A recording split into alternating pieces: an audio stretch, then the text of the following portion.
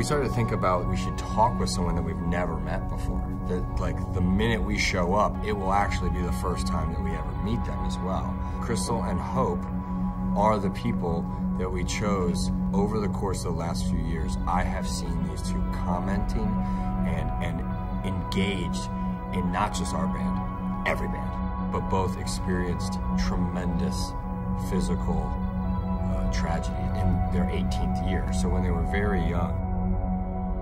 18 years old, I was brutally stabbed in the head, right here, with a tri-tipped arrow. It was then ripped out, and some total strangers took me to the hospital. I said, you know, why didn't you guys just let me die? You had me sign a deathbed confession of what happened. You know, why did you save me? I don't want to live like this. You know, I didn't want to go on at first. It did fracture the bone here. I have part of the shards from this bone inside of my brain. I'm blind in that eye. I've had 25 surgeries to repair everything except my vision. It's just a lot of anger, you know, and sadness, and I still struggle on days. You know, I don't know how I'm going to feel when I wake up with a brain injury. You don't know the feelings that you're going to have in your head for that day. Well, I was 18 and I was in Springfield, and I was coming home. It started sleeting really bad. It hit black ice and hit a culvert and flipped. And I didn't have my seatbelt on. And I went halfway out my sunroof. The next thing I know, I woke up in the hospital and they were trying to put a tube up my nose. And I don't ever remember them telling me I was paralyzed. I remember my mom and dad coming in and seeing me. They told my mom and dad that I probably wouldn't live. I just didn't want to live for the longest time. I was just so depressed, and then I made it home for graduation. And I was so embarrassed of being in a wheelchair that I wouldn't look at my friends at graduation. I wouldn't look up at them, and they were all clapping when I came in, and I was just embarrassed. I regret that. I had a lot of support from my family and friends, and I decided, you know, I didn't want to sit at home and waste my life away, and so that's when I decided to go to college.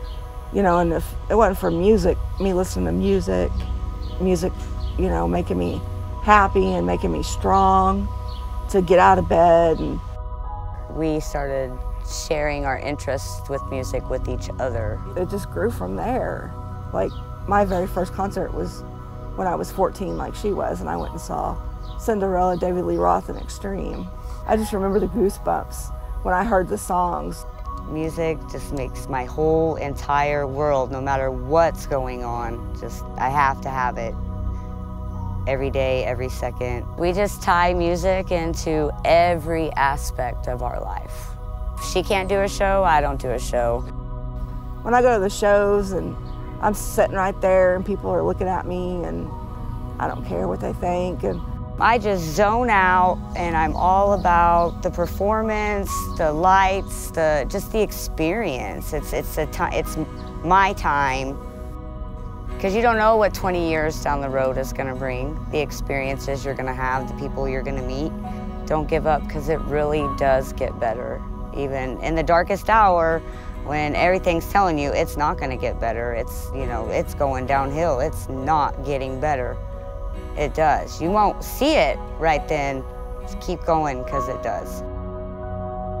While Joey was doing an interview, I was essentially babysitting the two boys. We didn't know what to expect, but we ended up just learning about how deep these people's lives are and how much love that they share. And when we left, I realized that, like, if I saw them at a show and if I talked to them at a merch booth or a VIP event, I would never know the depth that they have, and the family and the love and just the experience of what it's like to be on their turf. She loves the songs where it talks about taking someone to the ground, or it talks about grabbing someone with all your might, and that's the closest she'll ever get to do it. And no, you don't think about that. You don't think about that, ever. never not think about that. And that is a fulfillment.